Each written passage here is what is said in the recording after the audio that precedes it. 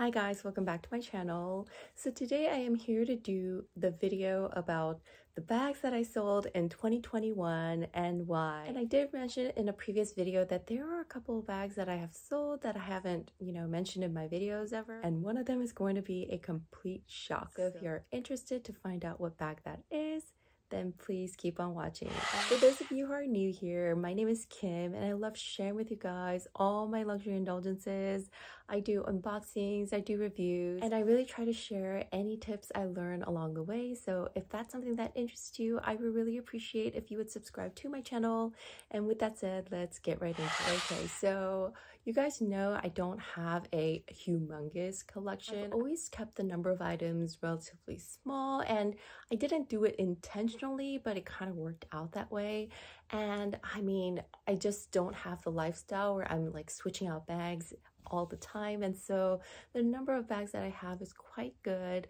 But I did sell 6 bags last year. Surprise. And yeah, and I did make some amazing purchases. So following this video, I'm probably gonna do my entire handbags collection video as soon as I find the time to do it. So the first bag that I sold in 2021 was the Fendi Mini Peekaboo. It was in the black lambskin leather with the yellow gold hardware. That bag was a beauty. You guys know I have been going back and forth on that bag though, because I got that the previous year, and honest to God, I think I only carried it maybe once or twice. And every time I would grab it to use it, I would just say, oh no, and then just like switch out into a different bag. And I don't know if it was because of the fact that it was lambskin and I was scared to use it, or it was because of the strap, because the strap was the one thing that I really did not like about that bag. It was a little bit too thin.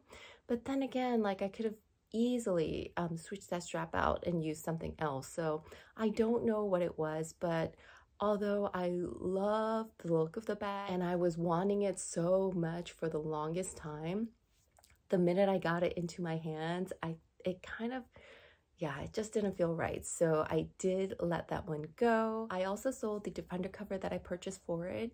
And I sold both of those to Fashion File, and I was very, very happy with what I sold it for. The second bag that I sold last year, and this one you guys all know about, is my Chanel double flap classic jumbo. And you guys know that I sold it, I regretted it, and I got it back. I repurchased it. It's not the exact one that I sold, of course, but yeah, I realized quickly that that bag was going to be missed. I did do a video on this, cautioning you guys to really be sure when it comes to Chanel, because with all these price increases, that could have been like a forever regret if I had not made the decision to repurchase it when I did. So yeah, that's the second bag that I sold and repurchased. So the third bag that I sold, and this is one that I have not revealed to you guys, was my Chanel Gabrielle backpack. So you guys know, if you follow me, that I had a Gabrielle backpack in the black with the mixed metal hardware, and I really love that backpack. When I got it, I was so excited, and it was just an easy bag for me to use. Like I would use it as a backpack, and I also found a way to like convert it into like a shoulder bag or a crossbody bag,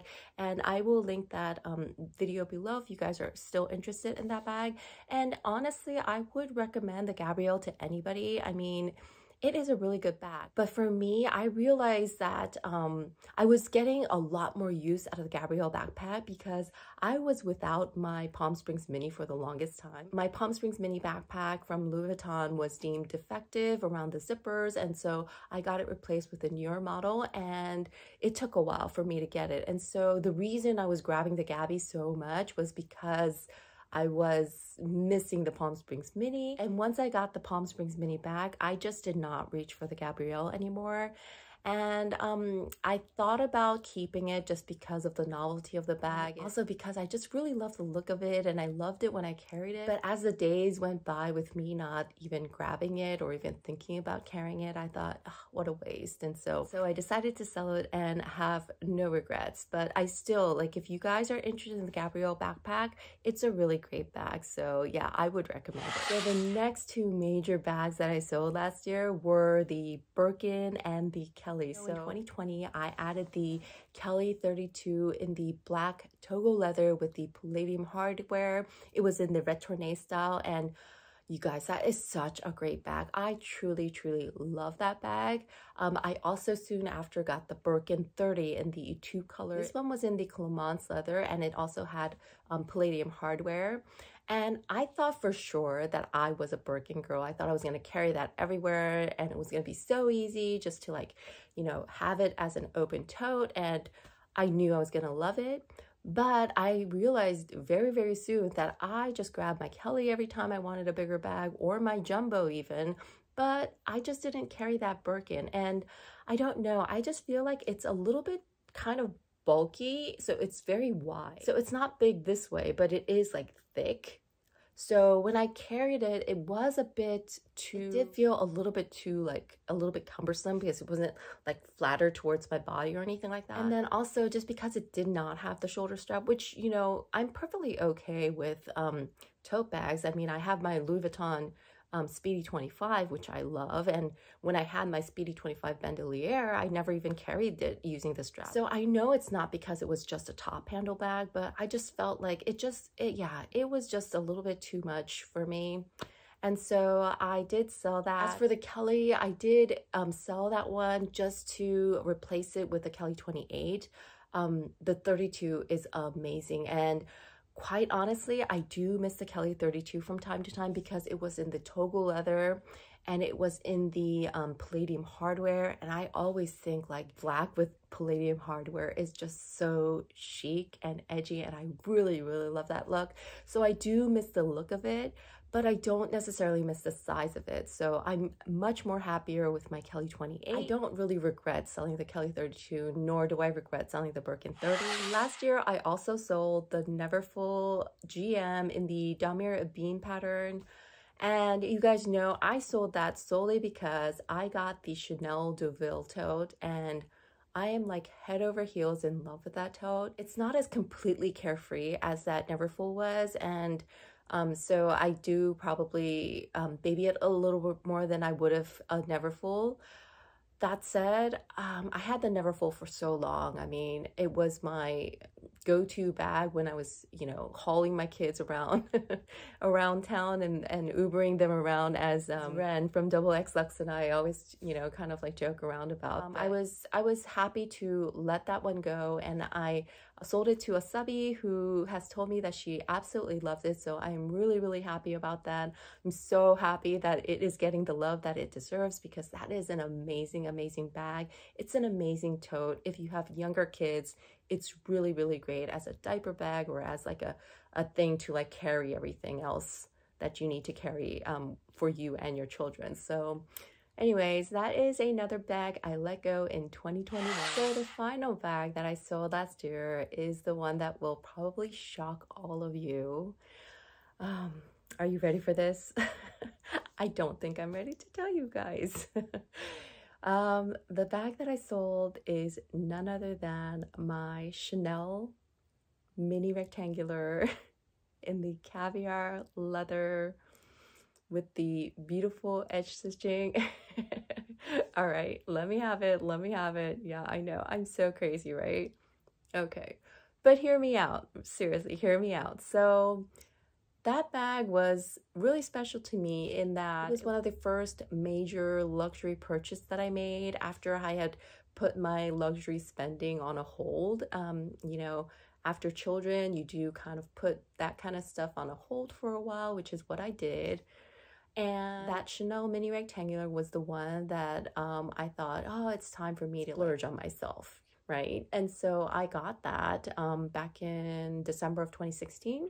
So I got it for a great price, because the prices back then were not crazy like they are now. And the version that I got was also really special because it was the 17C cruise version. It was black. It had the really beautiful caviar with the edge stitching around it.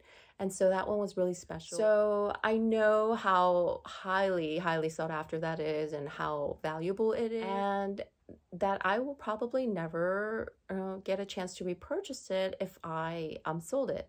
So I did think about it a lot. But the thing about it is, There have been so many occasions during the past, few years that I have owned that bag where I thought to myself, I should sell it.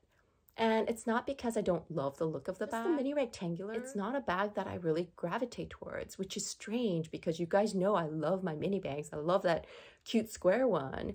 But even though I would grab for that one, I wouldn't grab for my mini rectangular, which is kind of strange, right? But that was exactly it. I wasn't really using her that much. I would only use her once in a while when it was like a special occasion. And when I did, it didn't give me that rush of like, just wanting to like look at it and stare at it like I do with many of my other bags that I have, right? So I think I had been hanging on to it for this long, which I'm really happy that I did, because it really gave me time to like mull it over and really think about this. And the fact that I still was willing to part with it, even with all these crazy Chanel increases that make you think, well, if I hang on to it, it's gonna double, triple in value, blah, blah, blah. I still thought, you know what, I just want to let it go. And I ultimately thought about, say I sell this bag and then I regret it and I want to repurchase it. Well, they're not available and they're going to be super expensive. So what are you going to do? And I thought about that scenario. And honestly, I wouldn't mind getting just the lambskin version, or even a seasonal bag that is in caviar that is like a similar size. I just wouldn't. I don't have to have the mini rectangular is what I'm trying to say. So when it comes to selling bags and I don't want to regret it, what I do is I list the bag and I list it for a premium price and at a price that I think I will not regret selling it. And that's exactly what I did. I listed it very high and it's sold. And the owner is so happy that they were able to find it.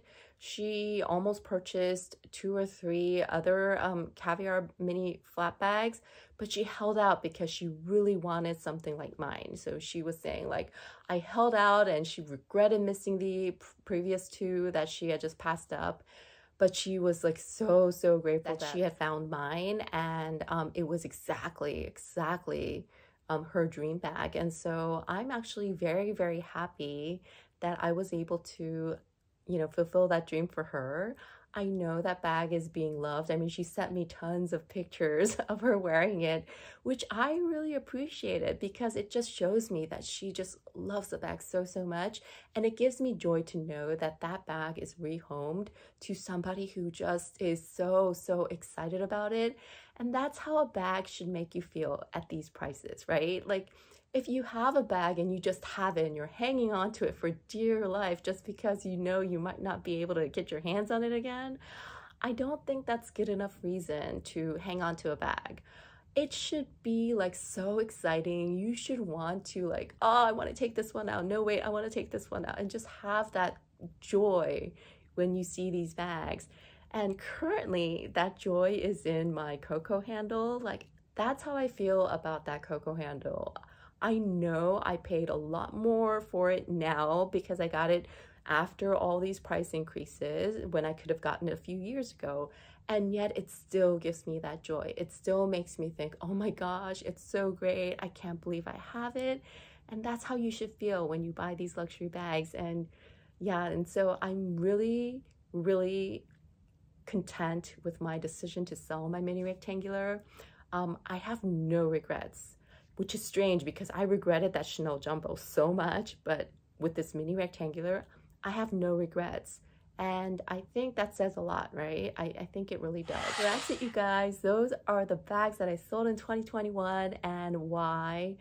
Let me know your thoughts below. I know some of you guys are probably thinking, oh my gosh, she's so crazy. But I also got so many great bags last year, and I am going to do my entire handbag collection video next, hopefully. So please look out for that video. If you enjoyed this one, please don't forget to give it a thumbs up, subscribe to my channel. And with that said, I hope you guys have a wonderful week and I will see you in my next one. Take care, everybody.